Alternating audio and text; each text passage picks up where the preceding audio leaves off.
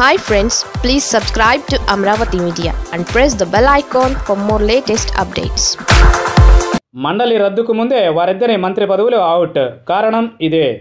శాసన మండలినే వద్దనుకుని రద్దు చేసిన జగన్ మానసికంగా అదొక చట్టసభ ఉందన్న దాన్ని గుర్తించేందుకు కూడా ఇష్టపడడం లేదంటున్నారు. ఇక మండలి లేనప్పుడు అందులో సభ్యులుగా కూడా ఎవరు ఉండరు, మిగలరు. దాంతో వైసీపీ మంత్రివర్గంలో ఉన్న ఇద్దరు మంత్రులు పిల్లి సుభాష్ చంద్రబోస్, మోపిదేవి వెంకటరమణల భవిష్యత్తు డోలాయమానంలో పడింది. జగన్ ఏ క్షణాన్నైనా వారిద్దరి నుంచి రాజీనామాలు కోరతారని అధికార వర్గాలలో జోరుగా వినిపిస్తున్న మాట.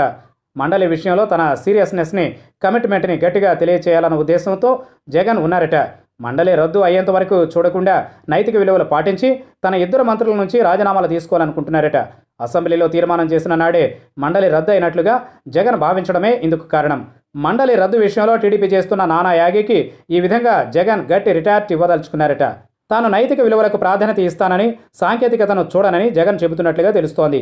నిజానికి మండలి రద్దు తీర్మానం మాత్రమే అసెంబ్లీ చేసింది. మండలి రద్దు కావాలంటే చాలా పెద్ద ప్రాసెస్ ఉంది. పార్లమెంట్ ఆమోదించి రాష్ట్రపతి గెజిట్ నోటిఫికేషన్ విడుదల చేసేంత వరకు కూడా మండలి సజీవంగా ఉంటుంది.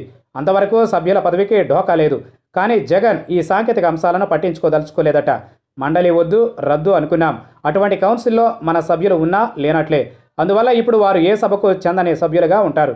దాంతో రాజీనామాలు తీసుకోవడమే ఉత్తమమని జగన్ అనుకుంటున్నట్లుగా తెలుస్తోంది.